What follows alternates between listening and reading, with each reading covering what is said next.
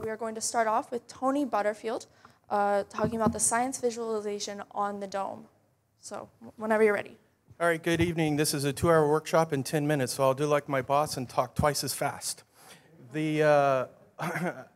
For anybody that hadn't heard, I'm not going to talk about the hurricane, but it was a bad deal. So let's just pray that the internet holds out, because this is my desk in Houston. I'm here to talk about science visualization, and we remodeled our planetarium and opened up with a true 8K system, and then started production. And I create the content for the 8K theater. And so the whole production pipeline had to be just reinvented, and basically had to learn like 10 pieces of software in 6 months and become an expert at it. But we have finished our first 8K show, Tales of a Time Traveler, narrated by David Tennant, and there's trailers floating around and fun stuff here at the conference, and you'll probably see a lot more of it through ENS's demo.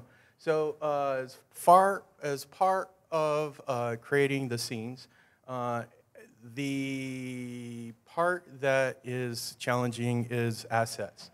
And so in order to create the scenes and the animations, having quality assets. And those are the props, as you could say, in the scene. And one of the things I'm going to talk about tonight is how I created some of the assets that is used in Tales of the Time Traveler. So a piece of technology which made a lot of it possible is something called photogrammetry. Photogrammetry is basically the concept of taking a picture and backwards engineering a 3D shape. It's now gotten to the point where computers have the horsepower that if you throw 300 or 400 photos at it, it'll backwards crunch the shapes and the lighting and the position to the point where you can end up with a 3D object. So that's what I'm going to present here in the next 6 minutes. So this is a huge field, and there's more ways of messing it up than getting it right. So what I'm going to do is show you a little bit what I've been doing this week while you guys were doing papers, and introduce what photogrammetry is, and kind of show you a piece of one of my scenes, and then hopefully wrap it up. So first off, like I said, photogrammetry is using photos. Now photos can be from your phone, or it can be from a high-quality digital camera. And in fact, the 3 samples that I'm going to show you are actually from this phone. And so it just goes to show that it can be done. It's just like anything, the better the source material, the better the outcome. So the first off, before you guys got here, I had to go and start collecting all the stuff in the vendor hall, because we provided all of the domes. This is one of the buckets that I shipped one of the domes in. So what I did is took 84 pictures. Now, when I first started out, I figured, hey, 10, 20. It was hard for me to take more than 40 pictures, because I figured top, down, left, right, front, back. Hey, you got it covered. No, I mean, it's like I learned the hard way that more the better. I mean, like, you can't take not enough pictures. You can never take too many pictures to do this. So this is just 84 pictures. Now, the software, there's a couple pieces of software out there that specializes into it. Autodesk has gotten real good at offering their product line and then quitting it, and then rebranding it and charging more for it. In fact, getting ready for this, I went to go to open up a file of which they said, we've discontinued this product and now you can sign up for their new one. But this one is actually another industry standard piece of software called Agisoft, and you can see the pictures from my phone. And what's really kind of cool is I take the pictures, I upload it to my Google Drive, and then my desktop in Houston is connected to the Google Drive, and then I just bring the project in. So photography is the key, and lighting is the secret. You can't move anything. The lighting can't change, which goes to be a problem if you're outside, because if a cloud goes over, then the whole thing's thrown out. The two things you can't have are things that are really super shiny and things that are really, really black, and because there's no information there. So basically what you do is you bring in your photos, you add your photos, and then it aligns the photos. The advantage about using a mobile device versus a digital camera is it's got all the data as the tilt, the angle, and stuff embedded into the photo. So that gives it the advantage. And so that's why I don't give up on my phone, because you can actually do a lot with it. So I was in the room there with the cargo and took a picture of this box 84 times. And then I built a point cloud. And basically, a point cloud is like, you may have heard of LiDAR, where they go out and scan something. But they backwards engineer a point cloud based on all of the photography. So then once you have a point cloud, then the next step is to build a mesh. And basically, it takes the points that are close together and make triangles, and the triangles then build up a mesh. And it looks kind of like that. So the cool thing about this is that you've got all those pictures. So now you've got a great resource for a texture map. And just like when you stitch together a panorama, it stitches together all the photos and uses it as a texture map. So this is an example of the box. It's just a low resolution preview, but it looks good right here, but it's missing most of the bottom. This is an example of a fail. And so then you have to go back and figure out what's the problem with the lighting.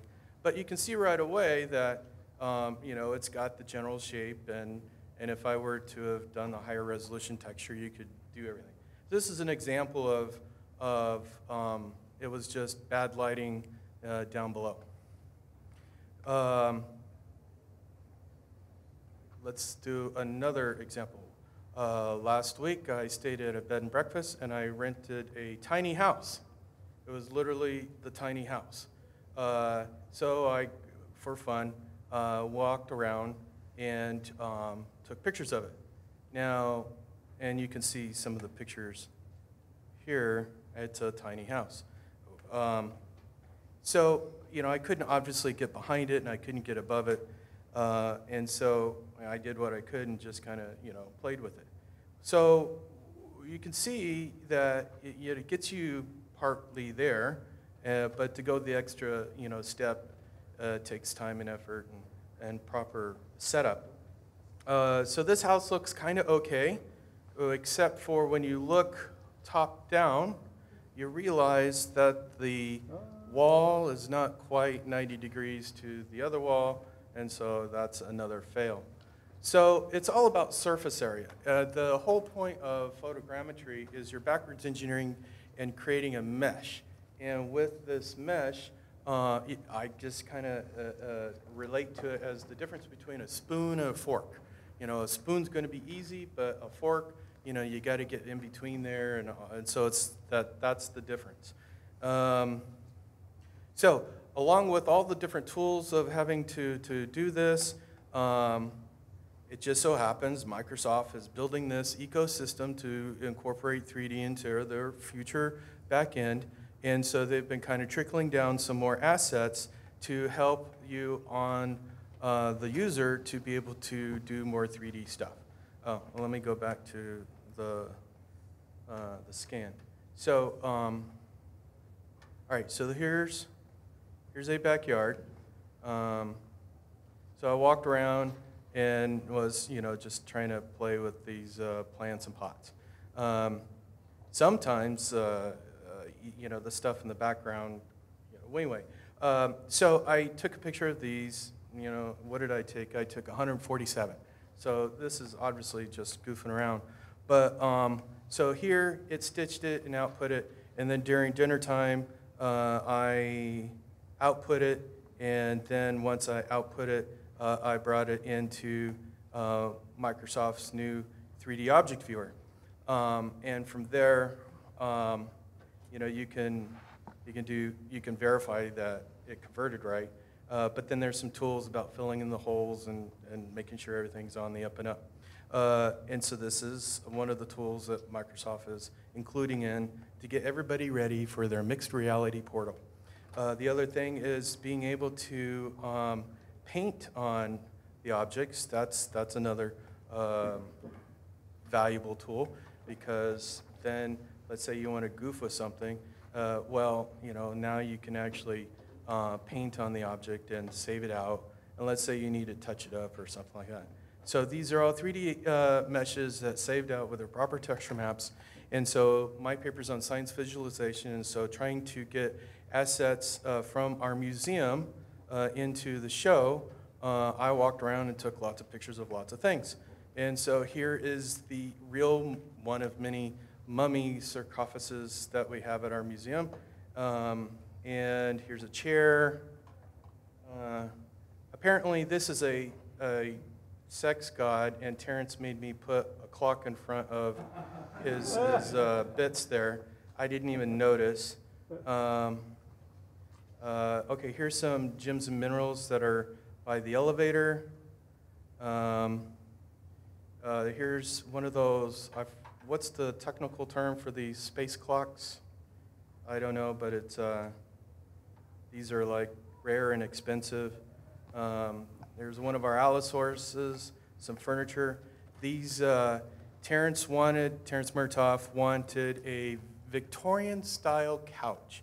So there's a Victorian museum with a couch in the middle of it, and I bought a ticket and photographed, it like crazy. And so this is a real, couch that's on display. Oh, and then there's gems and minerals there's a gems and mineral hall, and there's this gem, and you can actually, that's like the asset number for the collections department. So, and I've got CG stuff, but in order to make things look realistic, it's time? The end. So that's it. The idea of being able to make stuff, bring it into an environment. Now you can do dinosaur bones and giant crinoids. And this is what it's all about, right? Thank you, Tony. All right, so unfortunately that was the 12 minutes, so we don't have time for questions. But if you have questions after, please go see Tony. Our next speaker is going to be Ryan Wyatt from the California Academy of Sciences.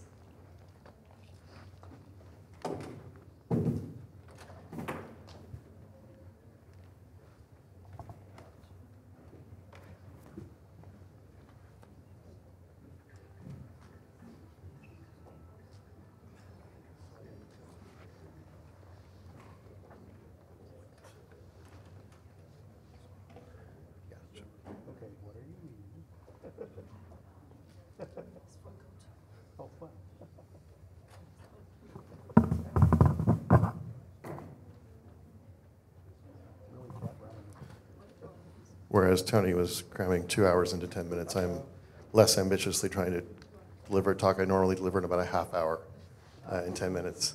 So this is the rapid fire greatest hits. What is Viz? So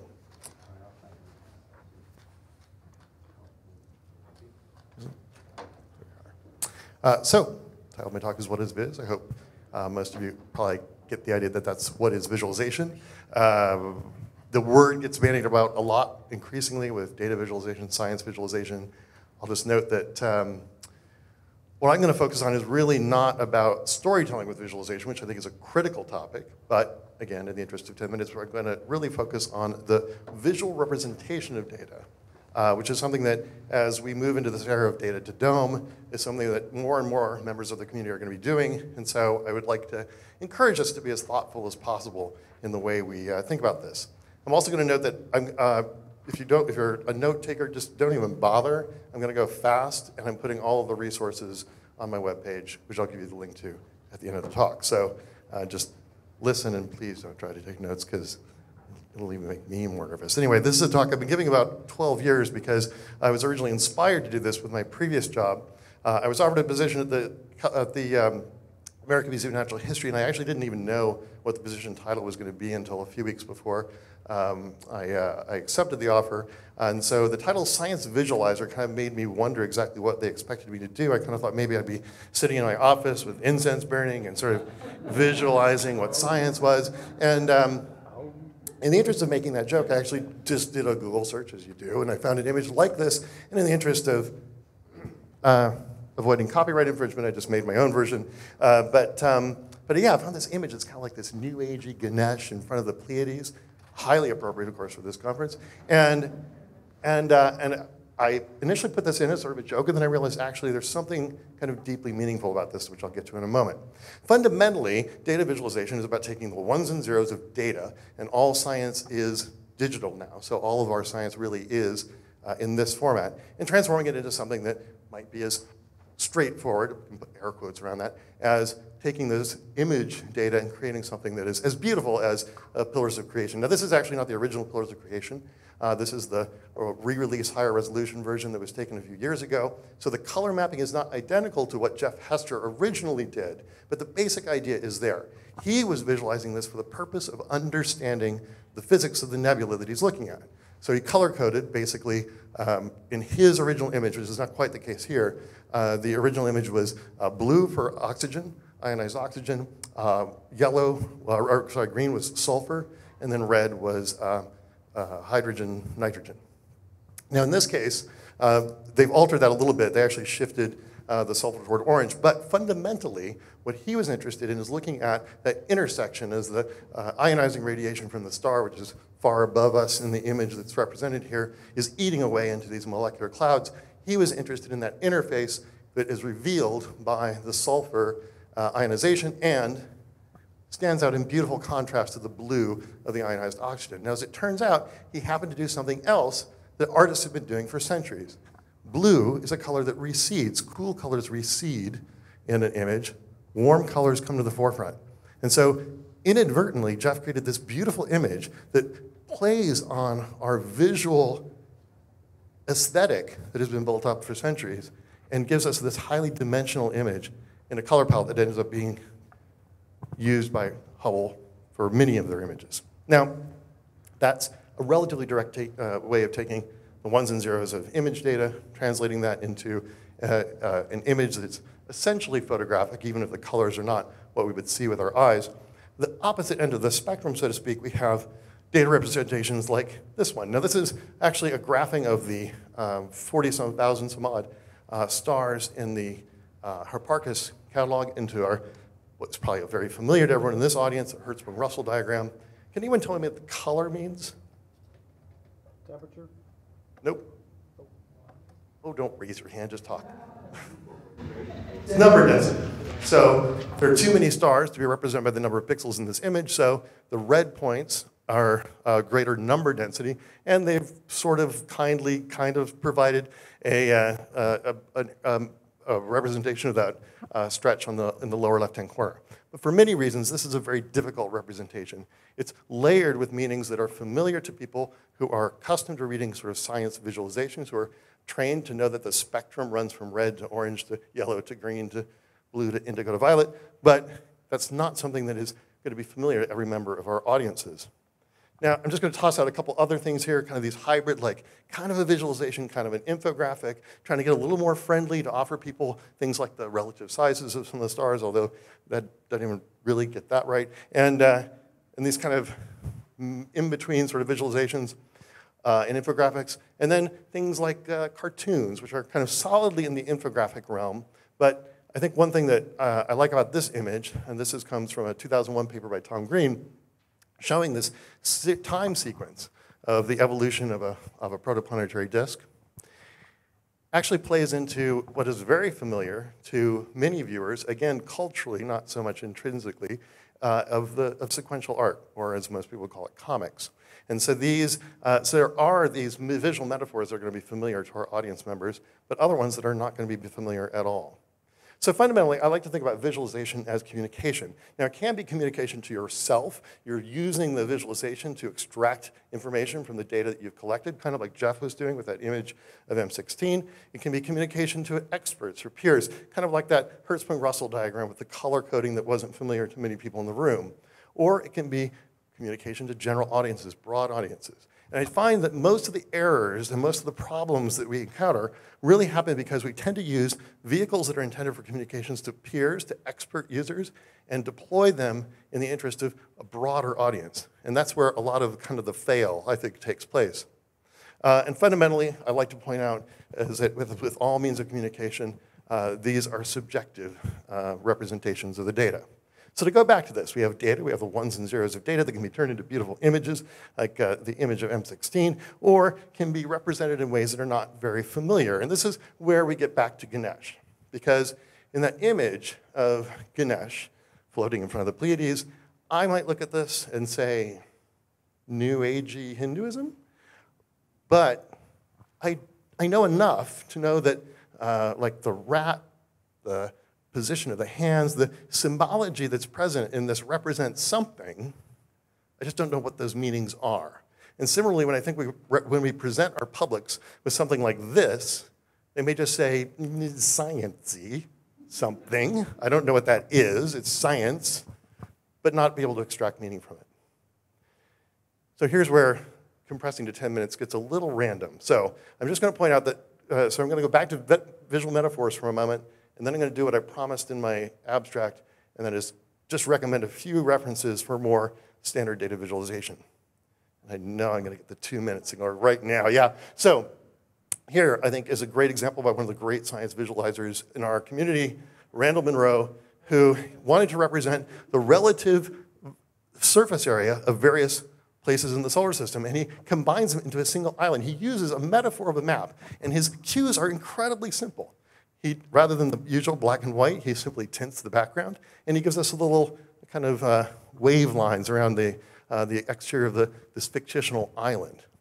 But the metaphor is in service of the idea that he's trying to communicate, which is about surface area. Similarly, but as a complete fail, this is a group in New Zealand that put together this map of the brain. They used a map metaphor. They executed it much more beautifully and elegantly than Randall Munro did, but it's not in service of anything to do with the data. It's just a metaphor that they liked and chose to represent, but it doesn't give you anything additional about the data. So I point that out as something to think about when we do, because we do love to use metaphors in our shows. When we use these metaphors, make sure that they are actually in service of the message that we're trying to deliver. Now I'm going to get really fast. So one of the books that I really like is Noah Alinsky's Designing Data Visualizations. It is a very thin volume. Don't buy the paper-bound version. It's printed on demand. It's black and white. Buy the PDF or the Kindle version because they talk about color, and you actually need to see the color, and that's in the PDF but not in the printed version. Very quickly, he talks about 4 pillars of visualization, thinking about the purpose, the why, the content, the what, structure, the how, formatting, which is everything else. So something like the formatting of that map is the everything else that ends up getting in the way of some of the other messages. He uses that as the basis for kind of a recipe to when you want to visualize particularly graph data, and it's an extraordinarily helpful structure. He also has, and this is actually on his website, Complex Diagrams, a great little guide to the properties and uses of visual encodings. So when you think about graphing things, there are certain things that your visual system does automatically. Big things are important, small things are not. So your visual system cues into size, and that's a very ordered, structured a way that it's interpreted. Whereas something like color, as I previously mentioned, kind of appears in the middle of this guide, is not intrinsically ordered. Instead, it's the order that we've superimposed on it by our understanding of the wavelengths of light to assign the spectrum to our rainbow color scheme that results in the images like this. So as just a brief shout out to the other few percent of the population who, like me, are colorblind, if you do want to see whether your encoding is going to work for colorblind, you can actually, there are many tools, again, I'm going to link to those on my website, you can use to get better representations, but you can also just make it into a grayscale image, and if you see, as you do here, that visual encoding no longer works because the brightest areas, again, something that your visual system cues into before anything else, are not the most intense areas. Instead, the red areas turn into a darker a portion of the image. And in our planetarium domes, it's even worse because often our projectors don't do well with red. We see that in the WMAP image, a little bit better in the Planck image, but you get distracted by these brighter colors that are in the middle of the spectrum. And there's even a great group in the UK that is devoted to ending the rainbow. It's a group of climate scientists who have actually compiled a most amazing collection of resources about why you shouldn't use this representation. I inserted this as a Hubble image that actually uses it correctly. Don't have time to tell you about that, but I will point out that very weirdly, this is available in black and white on their website, which makes no sense. A couple of the resources, Visual Thinking for Design by Colin Ware. He has big, thick, heavy books that are awesome. This is a nice, small, digestible book, which is even better. So I highly recommend this one. Data Points by Nathan Lau is also good. These are all going on my website, Visualizing Science, under the Resources tab, and it's just visualizingscience.ryanwhite.net.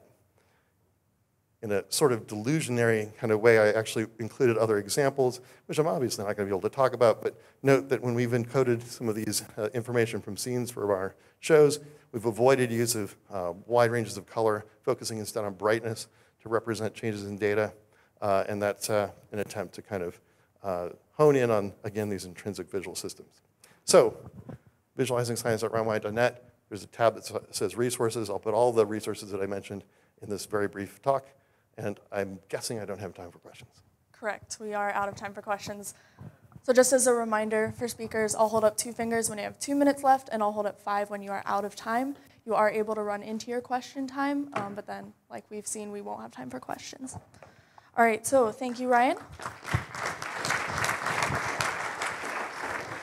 All right, up next we have Mark Subarow from IPS and Adler Planetarium. And he will be talking about the IPS's Data to Dome initiative.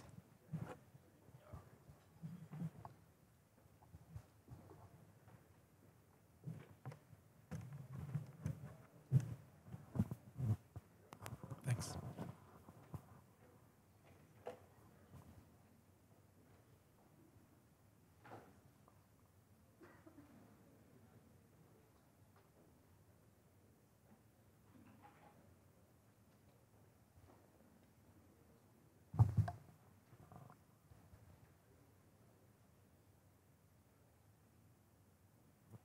Thank you. So I'd like to talk about data to dome. There's already been a lot of talk about this concept. So this is an initiative by the International Planetarium Society to help prepare us for the oncoming big data era. So to remind myself, I went and I just grabbed a shot from today of the webcam on Sierra Patron watching the construction of the Large Synoptic Survey Telescope, and it's coming, right? That building's coming together, and in 2020, they'll have first light. This telescope will collect, it's got a 3 billion pixel camera. It's going to collect 15 terabytes of data every day. And it's going to, for the first time, open up the dynamic universe. So instead of taking pictures of the sky, we're going to have a movie. It's going to identify 10 million things, new things, that are changing or moving every day, and it's going to send out alerts within 60 seconds. 39 seconds is the current estimate of when they take the image. It will be processed, and it will be made available to the public. Ryan showed our new beautiful website of the International Planetarium Society, and we have a Data to Dome page there, which has all these resources. Please check out our webpage. So a little bit about me first. This is where I work. This is the Space Visualization Laboratory at the Adler Planetarium. It's a place where it's a working laboratory where we take scientific data and we make visualizations for the public and for our local researchers, and we practice really sharing that with the public. It's constantly evolving. This is what I want to get to, right? This is the vision. So someday, this is the tool we'll have. But in the absence of that, the planetarium is still pretty cool, right? So these are some data visualizations from our recent production of Planet 9. All right. So the mission, there's a task force with the IPS. It's called the Science and Data Visualization Task Force. And the idea is that we want to make it easier to go from scientific data and discoveries to visualizations in our dome. And the easier we can make that process, the faster it'll be from the time things happen till we can show it. And the more the community will be able to do this. So right now, there's a long process that involves a lot of middlemen. I've been one of those middlemen. But I want to put people like me out of business, right? We want to make this automatic. And there's a reason for that. And the idea is by doing that, we can enrich the amount of topics, the information we can use for scientific communication, and for storytelling in the planetarium. That's the ultimate goal. All right, so there are a bunch of specific goals of this task force, one of which is really trying to develop more data-savvy planetarians. And so one of the biggest questions I ask, like, I have a small planetarium, or I want to hire someone, how can I do this kind of stuff? And I think what we're really talking about is the kind of skills that are needed for future planetarians are really data science skills. So the same kind of thing that's happening in every field, really, right now, is happening in ours.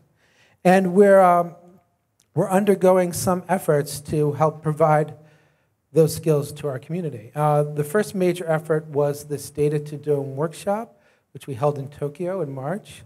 We set out, like on the website, wrote down a really big goal, right? So we said the workshop will bring together planetarium professionals, astronomers, and visualization experts to advance the state of the art, right? I mean, that's really crazy, of big data visualization in the planetarium. But I think the seeds were planted. We feel really good about how this went.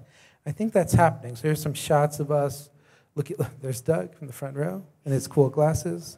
There's Ian with his VR helmet. And the way it was set up is that we had some talks. We had some showcase sessions, but we also had working sessions where we got together around different technologies, and we actually sat together and we made things. All of those resources are available to you. You can find them linked from that Data to Dome website from the IPS. We have all the videos from all the presentations online, and we also have, for the workshops, tutorial sessions themselves, we have all of the code to create that yourself, all the code and data that went into those workshops. So that's all available, and please use it. Another question that I've been getting a lot as we've been starting to do this is like, oh, well, that Data to Dome stuff is great, but like, how am I supposed to use it, and how do I talk about it with my visitors? And that's actually a really good question. So Carrie Berglund approached me about doing a session at LIPS, and we did at the last LIPS at Ball State. And it was a really interesting learning experience, starting to work with this community, and we're starting to broaden that. There was a little Data to Dome section at the next mini LIPS. And we're going to expand that and go deeper next year in Seattle. And I think really, and the idea is we don't have answers. We're trying to work together as a community to talk about, like, how do we take recent current science and show it in a way that people can understand and make it live and make it interactive. One of the other goals of the task force is to work with the vendors, work with planetarium or science data providers, people like ESO and Space Telescope, and get standards for them to deliver content to our community. And the first of those has been released. It's this Data to Dome standard, and it's a way for data providers to advertise through a feed what they're providing so that it can be found instantly in Planetarium software and downloaded. So this is kind of the model by how that works. And it's being implemented in a number of different software packages. And you saw some nice demos, I think, during the ENS vendor session the other day. So we did a demo at MRSA. It happened to be the same day that the TRAPPIST-1 announcement was made. And in the planetarium, we were able to click on a full dome resource, download a video, and play it back that same day after the morning of the press release. That's the kind of immediacy we're aiming for. And finally, this other goal has to do with the fact that we've been making better and better planetariums.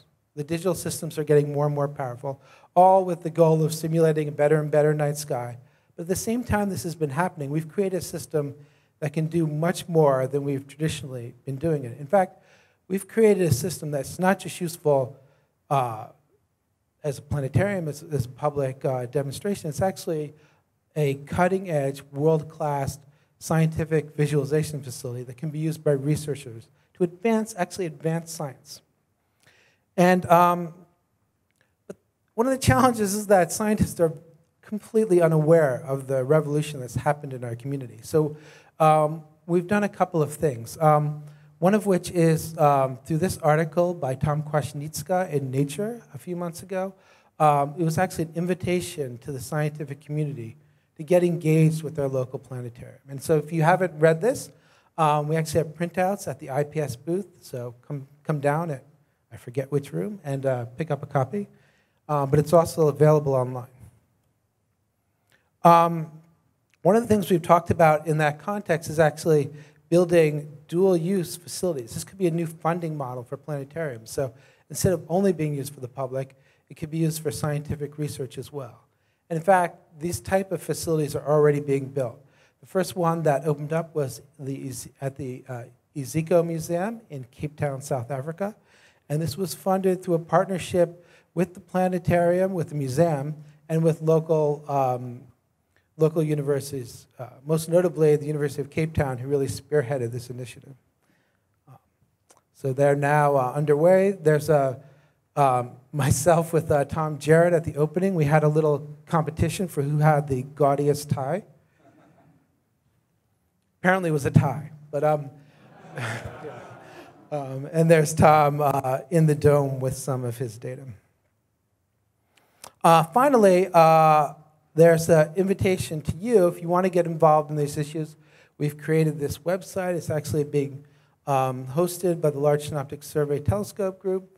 And it's just data2dome.org, or you can spell it with a T-O, it still works. Or you can use a com, and it still works. Please sign up and become a part of this community. Post your questions and find out what's happening. I have finished in time, haven't I? That was exactly 10 minutes, so congratulations. Score. To the second. Yes. All right, so we have 2 minutes for questions. There's anybody? Okay.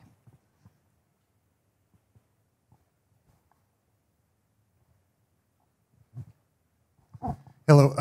I was just thinking as you were talking about getting researchers into the dome and then seeing some of the software being presented about like doing dome casts. Mm-hmm. Do you see a synergy between like LSST being able to live feed to the dome, so this way maybe the audience can see within maybe minutes of what the telescope is actually looking at? Yeah, absolutely. So there are lots of different kinds of data, but things like, for instance, they'll put out that real-time alert stream, being able to tap into that alert stream. You mentioned this idea of collaboration and dome casting as well. So that's I think, a huge future for our field. And you'll hear from Patrick McPike later about what we've been doing at Adler. But I think there's also potential for the researchers as well, because you can do, one of the advantages as opposed to, say, a VR headset is you can get a whole collaboration in a planetarium. But it's unusual now to have collaborations in one place. So that dome casting can be powerful there. Actually, in your talk, one of the things that just occurred to me, even though we've talked about this before, is there a formal or kind of connection to NOAA and the Science on a Sphere community? Because it seems like there must be a lot of similar. They have, they're putting out weather maps and things like that, talking about current science, and even though it's a different format, it's really an inverse of what we're doing, and there must be synergies and stories we can share and data we can share. And it's something to think about to try to connect that. Yeah, and I think, when you get down to the nitty gritty, I mean, there are lots of different types of data and lots of different formats. And this one format that we've talked about, we have a few other things that we support, but it doesn't always carry the full wealth of formats. So we're expanding that. Okay, and I think we have time for one more. Is there anyone else? All right. Simple and plain. When is the next Data to Dome workshop? Good question. So we don't have one planned, but I'm in the process of seeking some funding for a Data to Dome workshop, and my hope is to have it next fall in Chicago. All right, thank you, Mark. Everybody gives him a hand.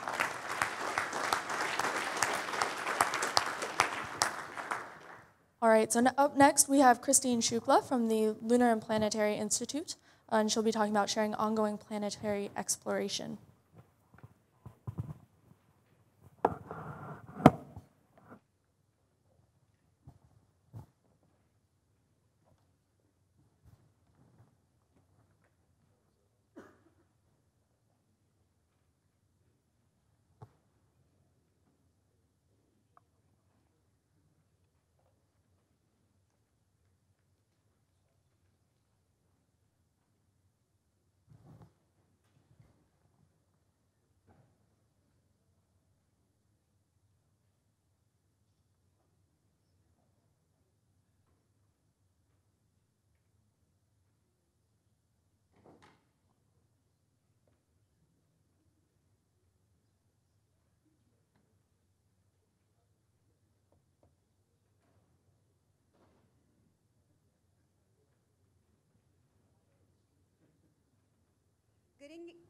Good evening, everyone. Ooh. Hi. I wanted to share a little bit more about sharing ongoing planetary exploration. And by planetary exploration, I don't just mean the missions, I mean the science too. So I'm going to start with a question. Well, LPI is where I'm at right now, for those of you who are wondering. I kind of disappeared from the scene about 12 years ago. I'm in Houston and delighted to be with you today. I work at the same facility as Paul Schenk, who presented this morning about Pluto. So, why? Why is planetary science and exploration important to you? Well, first of all, is it? Is it? Yeah? Okay. Why? Because it's cool. What do y'all think of that answer? Yes. Yeah? Anyone have another answer? It's about us. It's about us. Helps us see something beyond ourselves. Natural hook for our audience.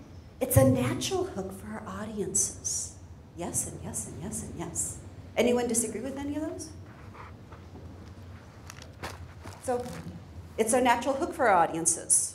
Do our audiences have any other reasons that we haven't already expressed? Typically deals with objects more familiar to the audience than astrophysical concepts. Planetary is something that you can go outside and look at. You don't even need a telescope sometimes. It's something that they might have cultural connections to. You can connect it to the days of the week. You can connect them to so many different things. They studied the planets. They had them memorized, maybe not in order, but they had them memorized by like 5th grade. So they know what Mars is. They may have never heard of a Seyfert galaxy. So yes, it's a natural thing. It's something they've heard about. It's something that's in the news. So there's all these different reasons that your audiences might be interested. There's reasons you might be interested in it because your audiences are interested in it. So what do we do about it? Planetary discoveries. Do you guys find it hard to keep up with them? I do, and I work at the Lunar and Planetary Institute. I don't even try keeping up with galactic astronomy. So you might find it difficult. I'm going to kind of give you a synopsis. Okay, Messenger. How many of you feel pretty familiar with Messenger mission? How many of you thought, that's Mercury, it's just covered with craters. I'm not going to focus my time on that. There's other things that are more important. I mean, that's the way a lot of people are, right? But it discovered some really awesome things.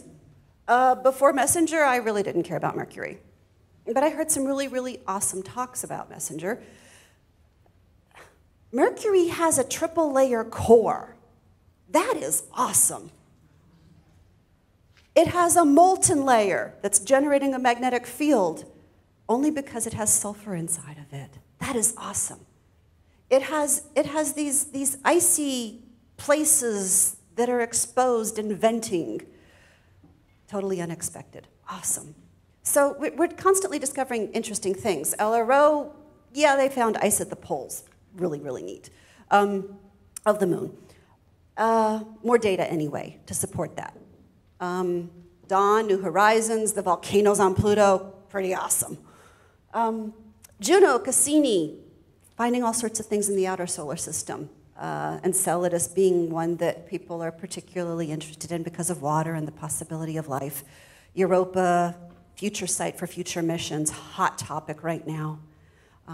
So these are all sorts of different things. Mars, you can't leave out Mars. Mars has missions and missions and missions and missions and missions, covering things from planetary evolution and how it lost its atmosphere, the MAVEN mission, and recently some evidence for hydrothermal activity in the past on the surface, and evidence for supporting the oceans that may have existed on Mars. So all these different things, and that's just, you know, a tiny, tiny, tiny, tiny bit. It's really, really hard to keep up with it. And then it's not just the missions, it's the models of what this means about our solar system. How many of you feel you've heard a lot about the late heavy bombardment? Quite a few of you have. It's been in the news for a while. This idea that we don't really know if in the early solar system, if the numbers just declined and declined and declined, or if they went down and then came back up and went down again. And that's an area of a hot topic for research. And what caused it? Well, it might have been caused by the Nice model. If you go Googling the Nice model, watch what comes up, if you're around small children. But this idea of planetary migration, which, you know, 15 years ago, that's not what we studied, right?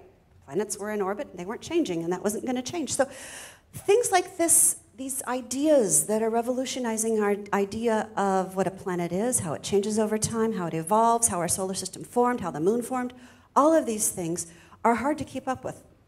But you need to know them, right? Because you're sharing them with your audiences because they're a hot topic. That's what they're interested in. So how do you keep up with it? Well, you can stay on top of all the different newsletters and websites, right? There's dozens of them. What's a favorite website or newsletter or source that you guys have? Where do you go to for your news? Say that again? Horton to the universe? Portal to the universe, thank you. Yes, portal to the universe, awesome. Awesome. Earth sky. Say it one more time. Earth to sky. Earth to sky. Earth to sky, great source. Wonderful source. Other sources? JPL News. JPL has a great news source.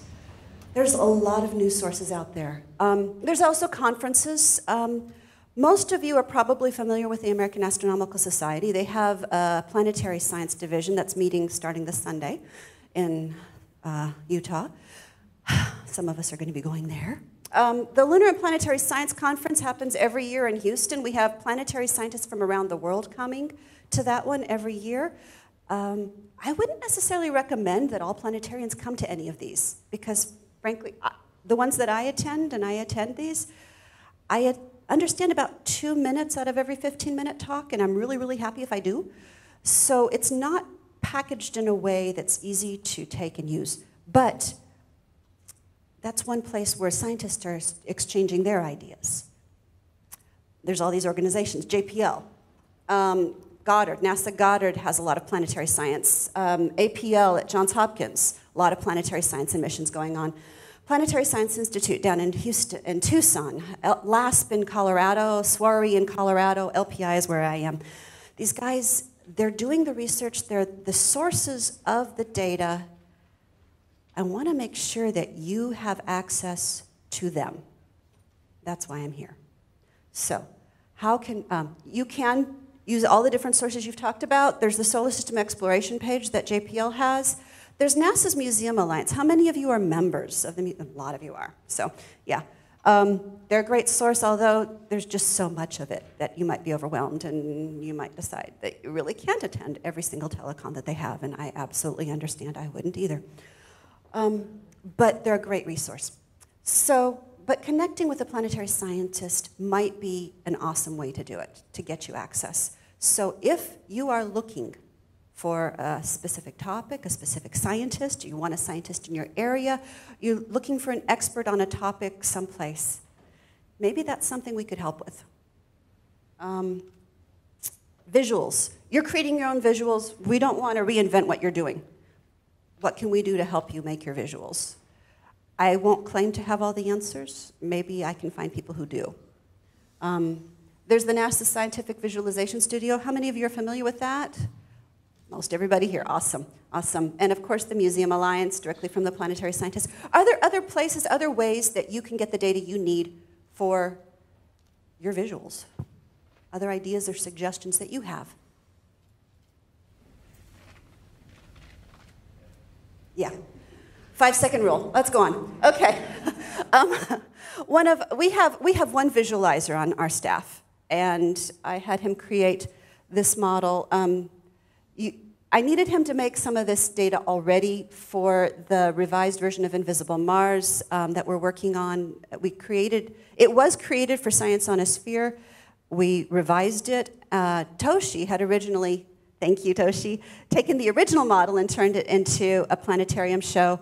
And we've got some new visuals that need to be rendered for the planetarium dome, because right now they're rendered for Science on a Sphere. So we're working on that, but it's going to take a little bit of time. This one shows early Mars changing to current Mars, and it's currently available at NASA's Goddard Scientific Visualization Studio in 4K by 4K. Thank you, Tony, for helping us test all of this and get it set for the dome.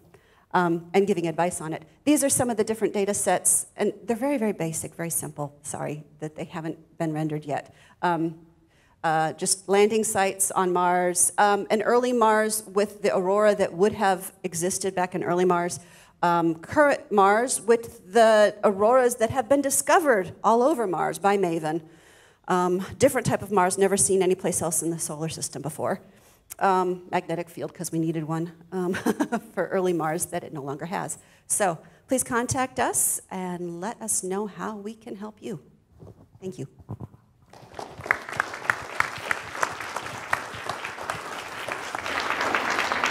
All right, we have time for questions. Is there?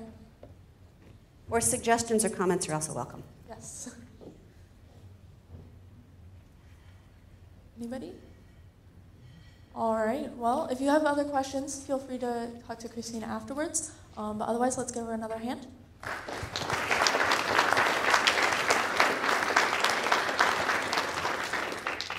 All right, and our final speaker of the evening is Patrick McPike, also from the Adler Planetarium. And he's going to be talking about dome casting and streaming Kavli lecture series. So.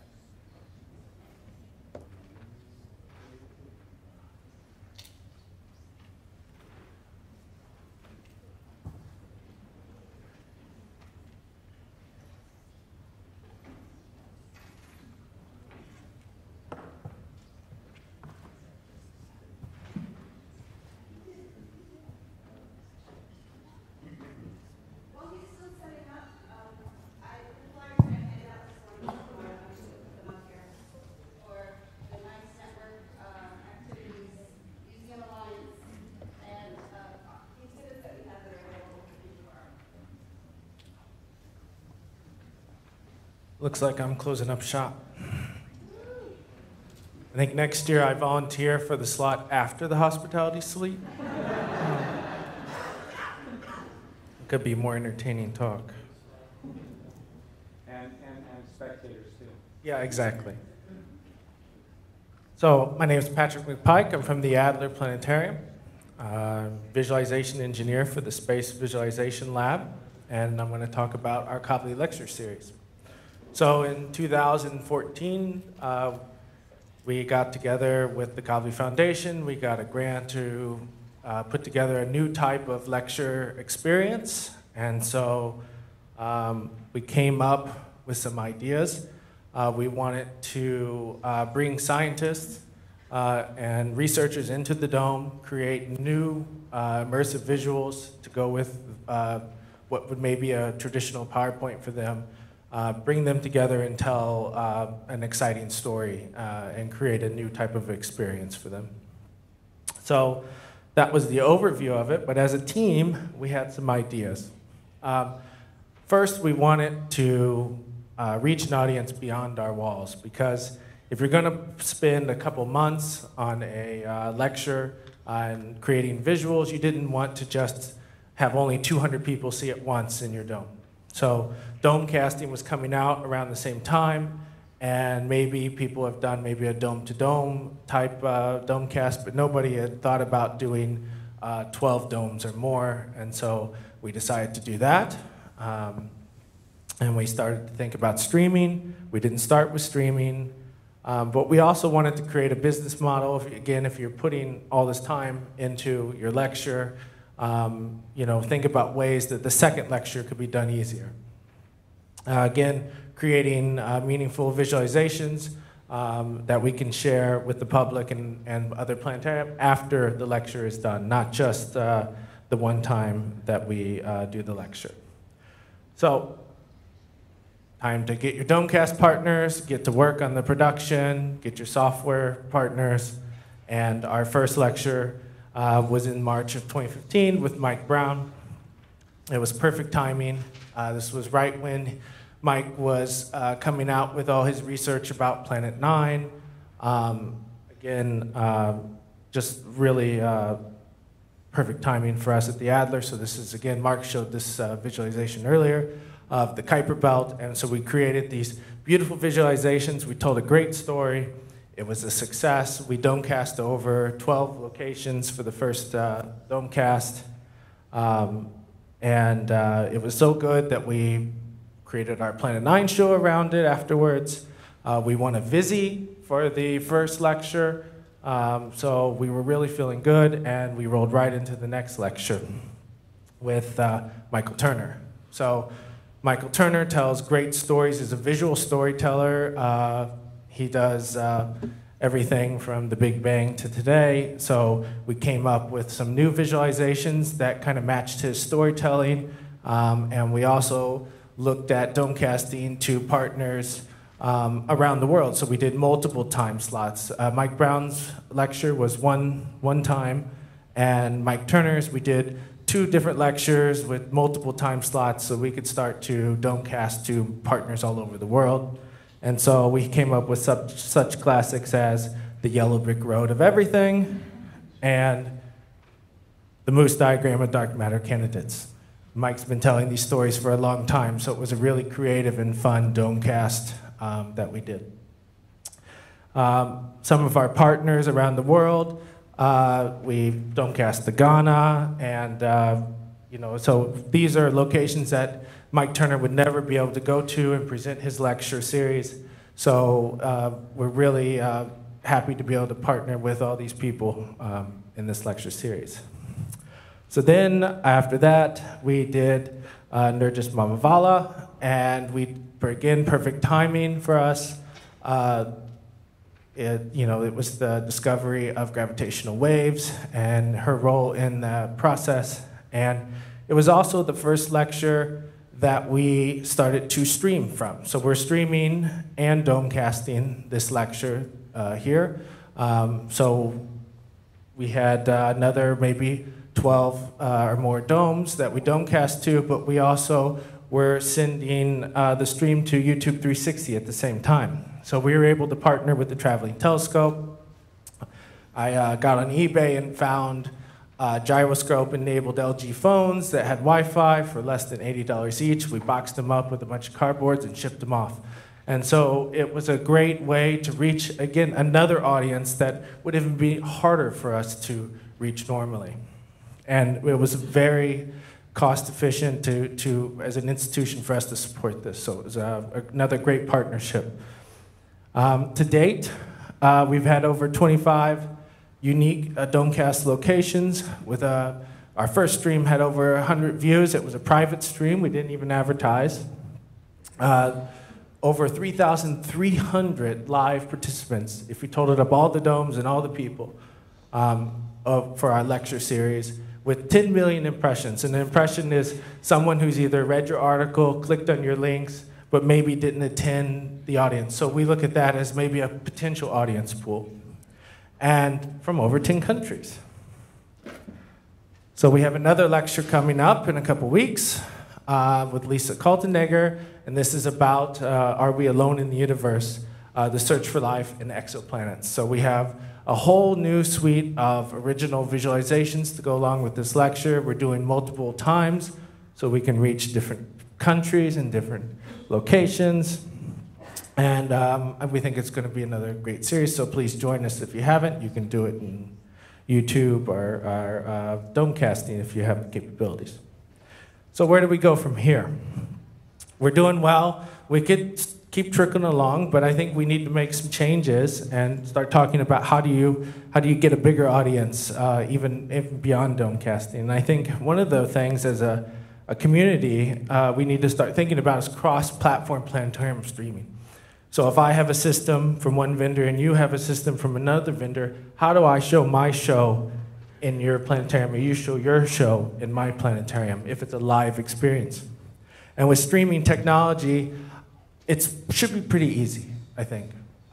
With DirectX and NDI and all these other formats, we should be able to grab a YouTube stream and bring it into our dome live, and it would not matter what platform you're on. And that would be a great way for us to come together and collaborate. I have Xbox and PlayStation here because they still don't play nice together. You can't buy a game on PlayStation and play it on X and play with your friend who has the same game on Xbox. Even though just last week there was an article that came out, a very popular game accidentally left that ability open, and PlayStation sent out a cease and desist and ordered them not to allow cross-platform playing. So if they can do it and they're not doing it, we can do it and we're not doing it, so let's do it. So we also need to expand streaming. We need to build a following by streaming more often. We can't just have a stream every 6 months. We have to be doing it weekly, if not daily, at your planetarium. So you build up this audience. This is a new audience. It's not an audience that typically checks the planetarium schedule. These are people who have watched most of their content online. So how do we tap into that and get them interested into the planetarium? We need to improve the quality of our streams. 4K was not out last stream. It is this stream, so we're going to stream 4K. As soon as that's done, I know 6K will come out. And so this is going to keep getting higher and higher resolutions. That means with the 4K, I can stream a 2K Dome Master to you. Full 360 would be the 4K. We also want to provide a unique experience with the streaming. And so we got a new camera, so it's a Theta 5, and we can now stream the audience and cut between the audience and the dome, and that way our home viewers will feel like they're more a part of the experience. And also reach an audience, again, focus on reaching the audience that you can't. So for the next lecture, we've partnered with Laurie's Children's Hospital. We are boxing up cardboards. We're going to send them to the Children's Hospital, and they'll be able to participate in the lecture, and knowing multiple reasons why they wouldn't be able to make it. So it's a great, it feels great to be able to do that. And to encourage you to Domecast more. Many of you have Domecasting capabilities, and you may not be doing any Domecast. So the more we do it as a community, the more tools that will be developed, the more we'll become familiar with it. I could see in the future schedule where I could see, Peoria's streaming at 7 o'clock, and we're streaming at 6, and you can start to pick your TV schedule of Planetarium Domecast, and you can build up this entire schedule, and we could all be sharing our shows together. So, again, this is our next one. These are our sites who have signed up so far. We have 2 that are on here right now, Florida and Moscow. So if you're interested and you don't have a UniView system, which is what we're using right now, you can still participate in the 360 stream, signing up here. You can also contact Steve Berkland. Steve, raise your hand. Yeah, and Steve will take care of it. Steve will get you cardboards if you ask nicely. And so I also finished on time mostly. So in the spirit of October, any questions?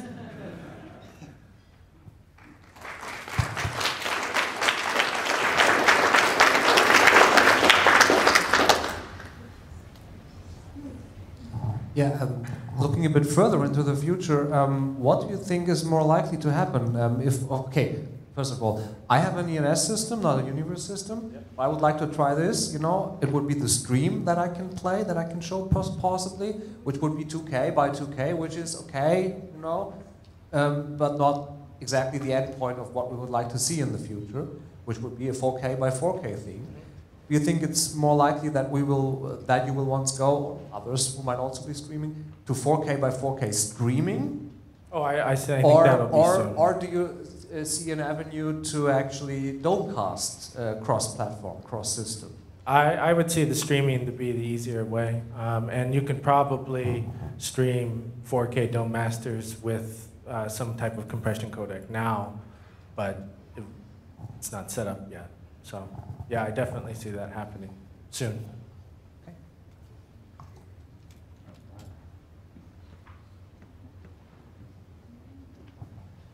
Streaming's a great idea, and I think it's getting more and more popular with other communities, like gaming communities and stuff like that, and maybe you can leverage Google or even Twitch against each other to find ways to make these streams more available or put them in front of more people. Exactly. Any comments from anyone else on that? Sounds great. Sounds great. Okay, good. Keep an eye out on that one. All right, I think we have time for one more before we wrap up. Just want to ask about the open space, the role of the open space software in that realm. You didn't mention it because it was used in the Pluto Breakfast with Pluto. We were one of the sites who had full dome representation of that, like Chicago. We had it in Hamburg too. So I think it's, well, the quality is much better. It hits back to the question asked earlier that, well, streaming, yes, but if it's dome casting, you can have the quality adapts to your dome in the sense, because if you have a 8K dome, I mean, you can, or 6K or 4K, it will really give you the full quality of the dome. Rather than with streaming, you have to take what you get. And it's different, it's not interactive, it's not like a combined experience. So I would hope more it's going into that direction. So open space was the question, I'm sorry for. Yeah, we've used open space, we haven't installed. But maybe, yeah, Mark, maybe you could say something to that. Well, I was just going to add that this idea of simultaneously domecasting and streaming the 360 views has been done by AMH with open space as well. So the last stream about solar weather, I watched it on the 360 stream, for example. So I think doing both simultaneously is great because we can get a bigger market. Our kind of vision is that domecasting, maybe hopefully we get up to 100 planetariums. You can get thousands of people with the domecast. Potentially with streaming to people's homes, you could get millions of people. I mean, that's the big vision. Yep. Yeah, and they're not going to install open space at home because it's quite difficult to install right now. All right, with that, I think we all know what time is it. Thanks.